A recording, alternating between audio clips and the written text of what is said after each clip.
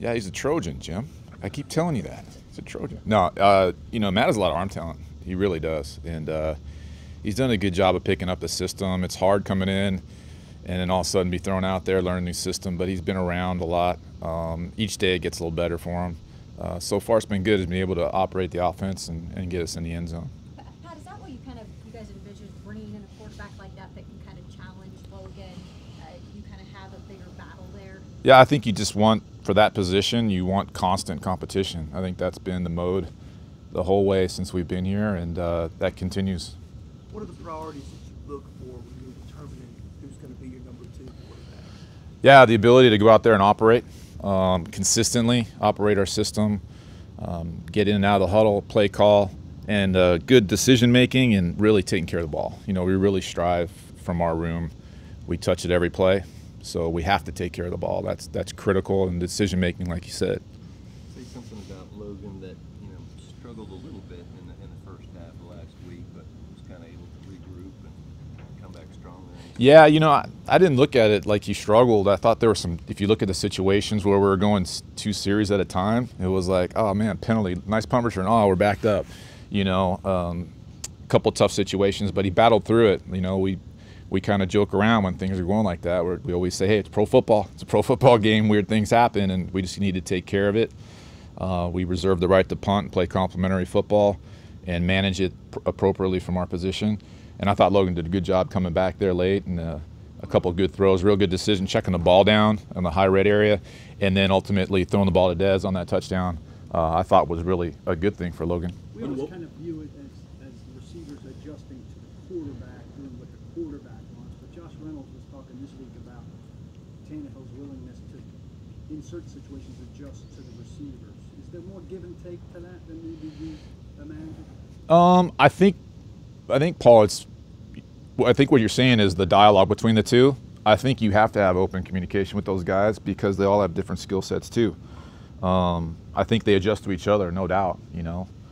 I know for Josh, he's a long strider, so we have to get used to kind of how he runs routes too. So each of our receivers have different types of skill sets, and we certainly try to adapt to that and kind of meet in the middle.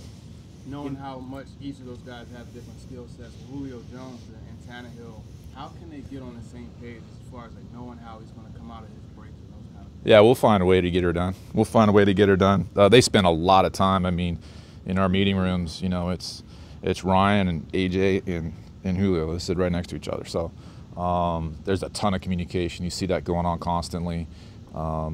They have gotten some work in. Obviously, there'll be more as we get closer here.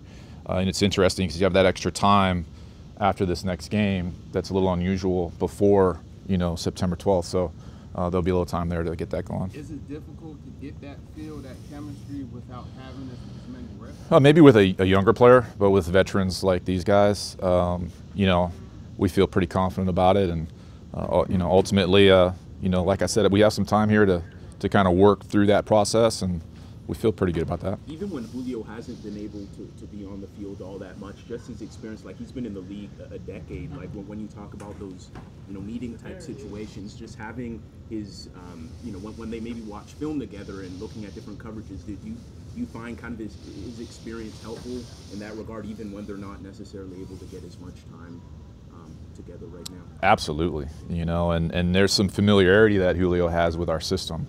A similar system when he was in Atlanta previously, similar type of concept. So it's been good, and I think Julio's presence has been good for the other receivers too, as far as what you said with, all that experience and all those years in the league. Certainly has helped them too. Been an adjustment much for Ryan and the new system, with Todd, or is it similar enough that there's not a huge difference? It's been really smooth. It's been very, very smooth. I really like the way things are going in there with us and Todd. A lot of cohesiveness there. Again, Todd's been really involved with the quarterbacks since he's been here, even as a tight end coach. We're all included in these conversations, even when Arthur was here. So it's been really smooth. How's Logan handle, Matt coming in and really pushing him through the preseason? Yeah, like he always does. Logan's awesome. Love that guy. Nothing changes for him. He just comes in and competes every day. He's locked in, ready to go. that's one of those redeeming traits that he's always had and has helped him be here. Do you have a plan for them at all on Saturday? Are you guys going to rotate like you did last Saturday? Or? Yeah, Coach Vrabel's got a plan for that. I think you'll see both of them, and but I'll let him kind of talk about that.